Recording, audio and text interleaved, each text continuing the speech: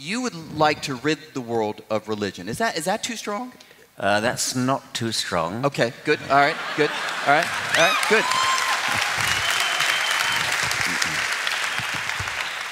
And so when you say that, here's my question. Are you saying that the structure and the history of religion is something that you just want to get rid of? Or are you saying that you want to get rid of what some people do in the name of religion? Do you make that distinction? Is that one that's relevant? I certainly want to get rid of... Well, I see virtue in the effect that religion has had on human culture. I mean, I see virtue in music and art and things like that. But if we think of religion as providing an alternative idea for how the universe came into existence, how life came into existence, that kind of thing, then as a scientist I want to get rid of it. I mean... Which I agree with. Okay. Well, what part do you not want to get rid of? Yeah, good. So, well, let me just give you an example, and you tell me where you come down on. Maybe that's the most straightforward way of doing it. So, you know, in Jewish, so I'm Jewish, maybe a few others in the audience. Thank you. So not all, of course, but many Jews here in New York view their religion in the following way. They're willing to cherry pick it for the parts that enrich their lives.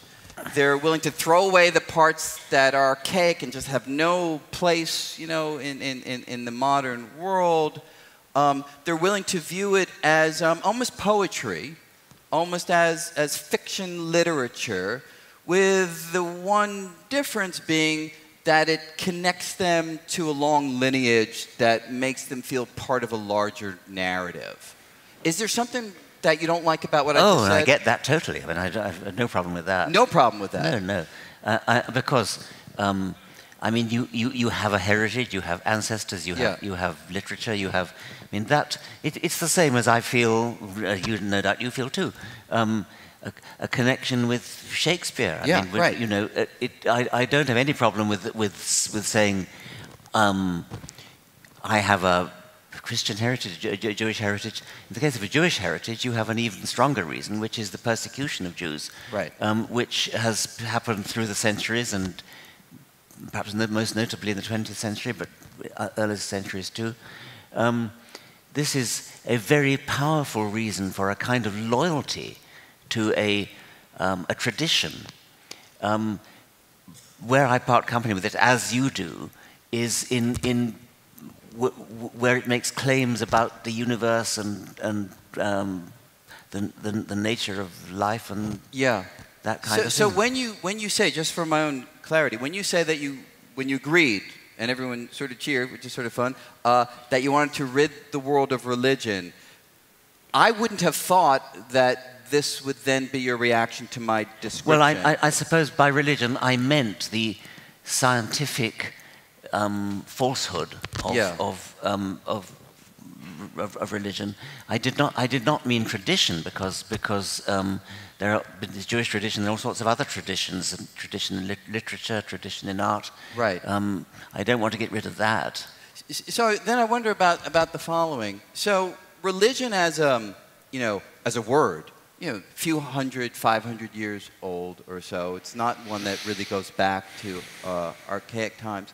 So, and there are some who have thought through the history of religious development and have indicated that the use of religion in the ways that you find utterly unacceptable is a relatively recent development. So if you take this structure that, you know, go back a handful of thousand years, wherever you sort of want to, you know, view its origins, you know, 1500, 2000 BC, something of that sort, let's just say, does it not feel that you're focusing so intently on the last part of the development of that structure in a way that at least as I've heard it, and it's different from hearing it tonight, which is very interesting for me, wipes it all out by virtue of what's happening now. I'm skeptical of the suggestion that the scientific falsehood part of religion is recent. I'm sorry, what? That the scientific falsehood part of religion is recent.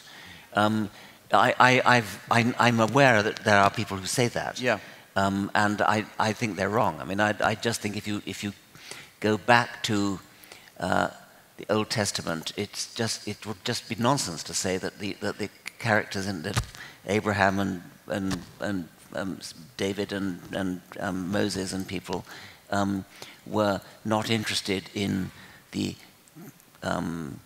scientific, quasi-scientific aspects of it. Of course they were. I mean, they were obsessed with it. They believed that there was a person called Yahweh who made the world and who actually intervened the whole time, who wrought miracles and things like that.